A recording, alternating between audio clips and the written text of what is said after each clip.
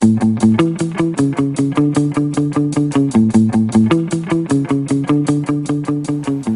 Morgan, the former Chief Executive of Westpac back in November 2007, clearly heralded the bank's intent when he announced at his retirement speeches that wealth management, in fact, was the greatest opportunity for banks in his whole lifetime as a banker.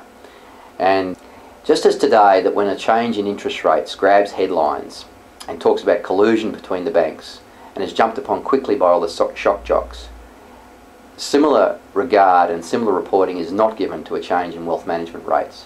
But we challenge today that the banks are making significant profits from the wealth management rates they're charging every Australian on their superannuation balances.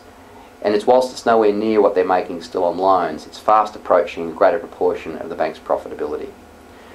Thanks to Keating and Hawke 21 years ago when they introduced compulsory super, we now have the world's fourth largest funds management industry in the world, still predominantly based upon the supply of financial products, investment products, not the supply of advice.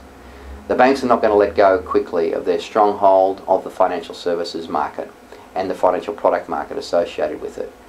Unfortunately, therefore, I'm expecting a significant watering down of the future of financial advice as the banks lobby for the status quo to maintain.